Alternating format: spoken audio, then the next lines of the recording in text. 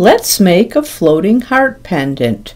First, import an SVG file into the workspace.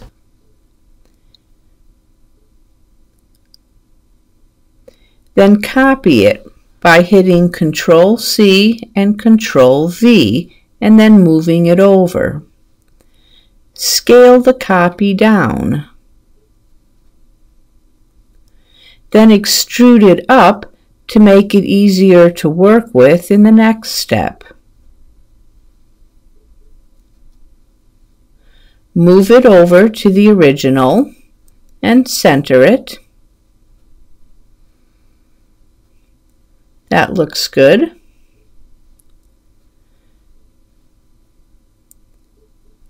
Then extrude it down. Don't press pull, hit the extrude button.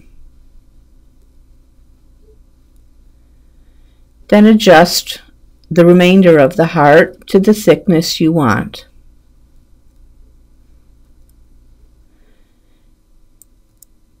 Now we need a loop to put a chain through. Put it on orthographic to make it easier, then drag a cylinder into the space.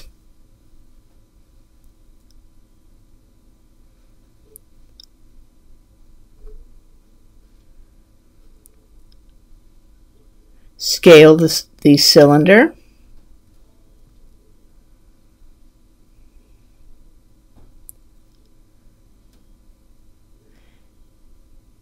Then press pull the top and the bottom to match the height of the heart.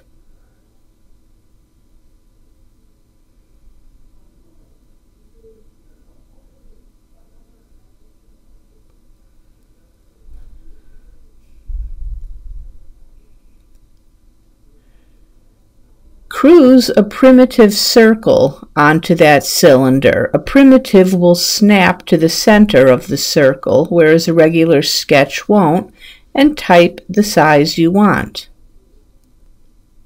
Extrude it,